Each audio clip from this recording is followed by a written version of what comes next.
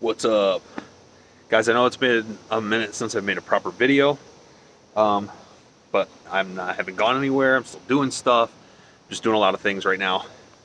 Got my catch box set up there with the little orange spinner. But the point of today's video is to show off a few things that I have made, a few new things that I have going on right now. This is part of the reason that I've been absent, because I've been working on these for the last few weeks. First one is the Wyvern. I'm gonna do a quick review of this today. Second one, the Gasser. They're two pretty wild looking frames. I really love how they came out. I'm going to explain some of the differences, some of the similarities, why you might pick one over the other, or this one over that one. I'm going to shoot them for you as well. Got some 8mm ammo. Got my Wyvern here. I'm going to go over this one first, because this is the one that we kind of came out with first. This has been a long time tried and true perfected frame. I didn't have any hand in designing this. Yes, sir. And the creator of the frame was Mr. Josh Dills.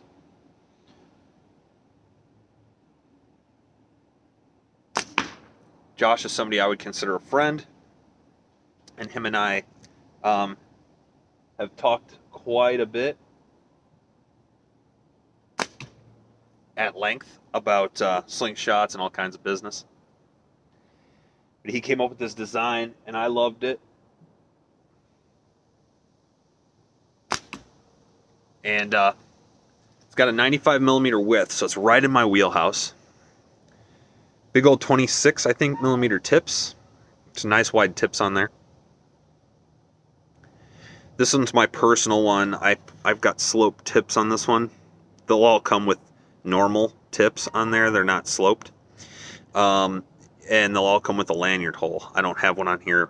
Because of the way that this fits in your hand, you're not really going to have any problem holding onto it at all.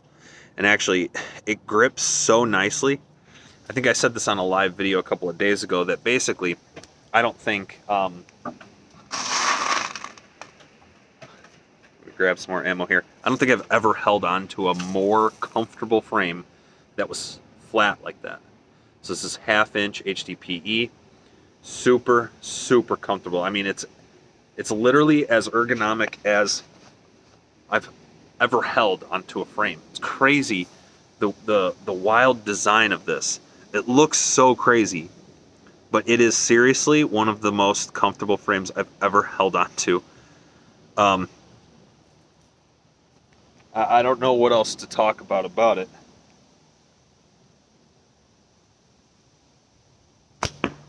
But pretty much the people who have gotten it will agree with it right away.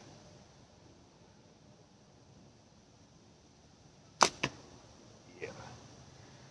They basically all say the same thing.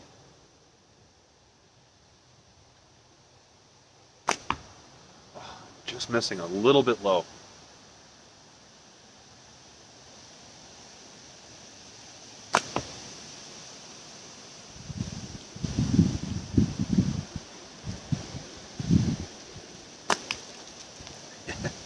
That even though it's a wild looking design, it's super, super comfortable. I'm going to tilt you guys up. Ooh, just a little. Yeah, you can still see the target. And yeah, I don't know what else to say about it. I mean, honestly, it's one of the nicest designs that are out there right now as far as ergonomics go. And it's flat. That's it. That's all there is to say. These are available, or they will be available soon. Me and Josh are going to run a contest for a giveaway on these, so do be on the lookout for that. Take a few more shots with it. Can't help myself.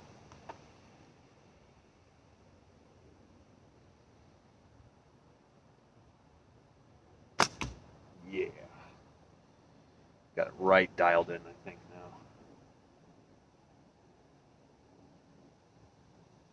now. Just low again. This is like a a 15, roughly 15 meters distance.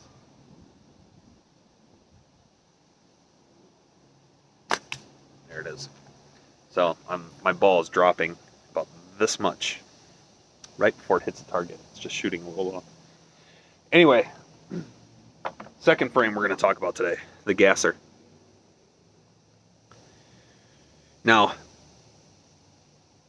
ergonomics, I think the Wyvern wins with the ergonomics. However, with the pinky hole and the way that this thing holds, this is the more pocketable design. Still insanely comfortable to hold on to. But you'll notice this is humongous. The tail is humongous. It's not super comfortable in your pocket, although it's not bad either. This one wins, I think, in terms of pocketability, just because it's much more rounded. It's also a little bit smaller height-wise, although not too much. You can see. It just fits in the pocket better because of the way that it's shaped. That pinky hole, I thought the pinky hole, I shot the figure 8 descender for a long time, and I used the hole as a pinky hole, and it just got like second nature to me. And I thought this pinky hole was going to be kind of, I don't know, not the nicest thing, but I was wrong. The pinky hole on this is perfectly set up for me to pull and push just a little bit, because I do like to push my frame forward a little bit, like that. And holy moly, this thing, I've taken it back and forth to work a few times and not even known it was there. Now this also has a 95 millimeter width, but these are 30 millimeter tips. Huge, huge fork tips on this. So this is really not a beginner's frame. The Wyvern I wouldn't say is a beginner's frame just because of how low the tips are. You don't have much in the way of a fork there. The height of that is very low, which means when you hold it, your hands are right up on top of it. With the gasser, you're going to be in that same situation. It's just more dipped out of there, so there's more cut out.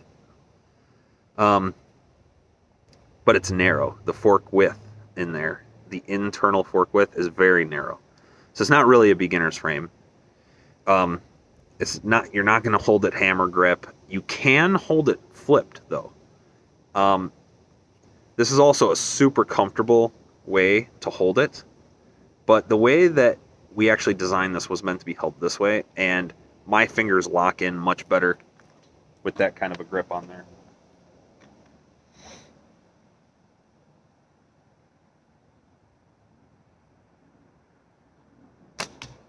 Yeah. Same thing on this. You gotta aim just slightly high.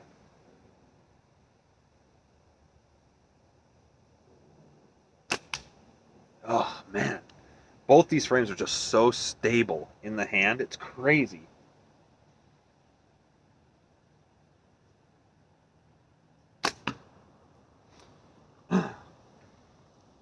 On the Wyvern, you lock in. I mean, this thing, the tail here, it's not going anywhere. You're not going to, that's not going to slip out of your hand. And it follows the same, makes your hand fit into the same pattern every single time. We eliminate the tail, and you don't have a good way to hold on to it until you fit your pinky in that hole. And as soon as your pinky is locked into that hole, it's the same thing. It's positive hand placement, and it's repeatable every single time. I'm really, really happy with the way that both of these frames turned out.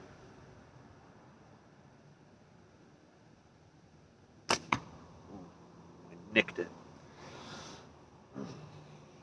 Both available in 1/2" HDPE.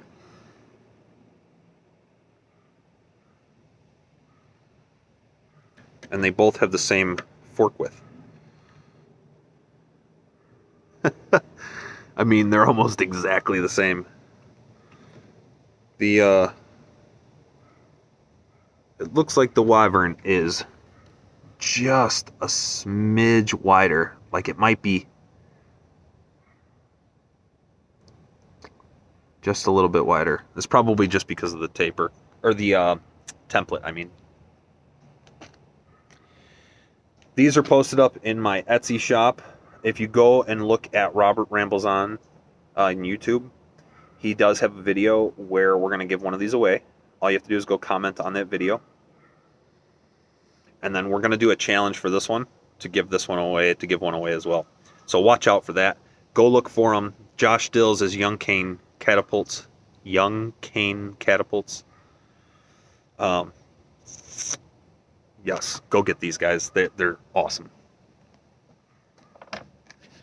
Now, I was going to cut the video here, but I decided to, while I'm at it, give another introduction for a couple of other frames that I have going on. Now, these are still in the test phase. However, I think the testing is about done. Say hello to the Kodiak and the Cub. So these were based off of the same template, based off the same design. But I thought while I'm at it and I'm designing a new frame, what we should do is make one for the kids. For the little ones. I'm not talking about like teenager kids, really. But I am talking about small kids, smaller kids. So this is the Kodiak. This is the Cub. Okay, so the Cub is going to come just like this, with holes for the binding posts. And when you get them, they will come with the binding posts as well. You will not need to use binding posts if you're not comfortable with it. Basically, you just punch a hole with a leather punch in the band and stick the post through the hole. And then you can finger tighten the posts. They have the little rubber washers on either side. So you can finger tighten them. You don't need a tool. And the binding post has almost no amount of heft in them. They will fit wonderfully in your pocket. This is a very small frame. I can't really hammer grip this. Well, I guess I could hammer grip it. But I don't know if I would want to hammer grip this. As an adult, it's pretty big. But I think for kids, the size is damn near perfect for a hammer grip. Now, adults also can just 3-finger grip this. Now, I have big hands, so don't use me as a template, but I think the kids are really going to like the hammer grip, and then to be able to transition into a brace grip. And then because it has the holes in the frame, you're going to be able to put tubes in there as well. Tabs, tubes, tabbed and tubes, or flats. I suppose you could do a wrap and tuck. The frame is pretty straight at the top there. But realistically, you could just use the binding posts as well. I'm going to shoot these for you. The Kodiak is going to have 90mm fork width, so a slightly more narrow and more popular fork width. 25mm tips. And the way that you hold on to that one to grip there,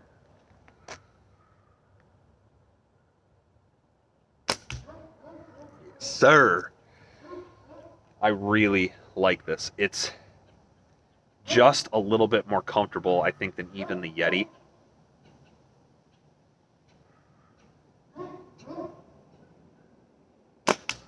Oh, man, right on. Drop my ball.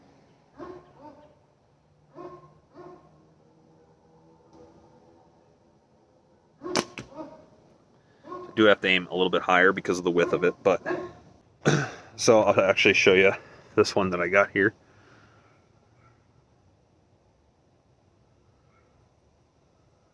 Let me hold it against my body a little bit for the contrast. 1/2 inch HDPE. what everybody loves, a 1/2 inch. And you can see the sort of like mechanicalness to it. And when we compare that with the Yeti, you can see it's quite a bit more narrow on the fork. The Yeti's 98, which is what I like, 95 to maybe even 100. You can see the V-shaped cup fork gap, I guess. We switched it to a more of a U shape. And then where the Yeti is very wide and very gradually sloping down here, we scoop that out of there.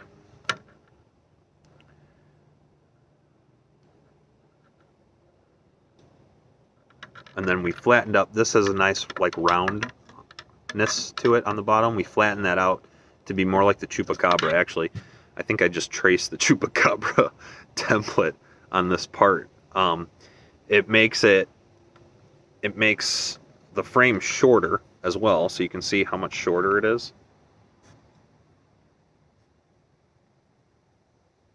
But even my big old hands can still fit in there really nicely because there's more room in here, and then it extends further instead of stopping short and then rounding a lot. Anyway, those are just like design things, I guess, that you know, you would notice, I guess, if you were maybe a maker, but you can see the difference in them. So all the other designs are still going to be available. My Chupacabra is still going to be available. The Yeti will still be available, although not very many of them are being made simply because they're not that popular. The Chupacabra has been overwhelmingly, by far, my most popular design. And then the Sasquatch, which is the smaller version of the Yeti, will also be available as well. We're still going to make them all. We're just adding to the lineup right now. And after, you know, a few months we get sorted out, we'll obviously see what designs are popular and what aren't. And maybe we'll discontinue some and maybe we won't. So who knows? Kodiak.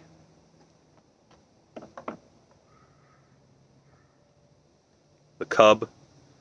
Again, not going to be available quite yet, but do look for them in the next week or two. We're still testing a little bit, getting some opinions, and we'll see if anything needs to change. But I think that these are going to be what we end up with. And then my other two designs, Wyvern and the Gasser, not my designs, but the other two additions to the lineup. Wyvern and the Gasser. These are available. These are going to be available in my Etsy. I think they're available right now. I think I've put a few of them up in my Etsy shop. This is going to be another few days. I just need pictures and description, stuff like that, and then they'll be available as well. We're also doing the giveaways for these, so go look for those as well. Thanks for watching, guys. I appreciate you. Just excited and pumped up and letting you guys know what I've been doing over the past few weeks. It's just been busy. Everything, you know, I'm busy all the time. I got 3 kids. I have, you know, a business as well as a full-time job, the dog. I mean, there's a lot going on. So excuse my interruption in between postings, but we'll get back on track. And I've been shooting a lot, trying to gear up for these competitions, and I'm just doing a lot. So I appreciate everybody who watches, and yeah, I'll see you on the next one. Thanks, guys.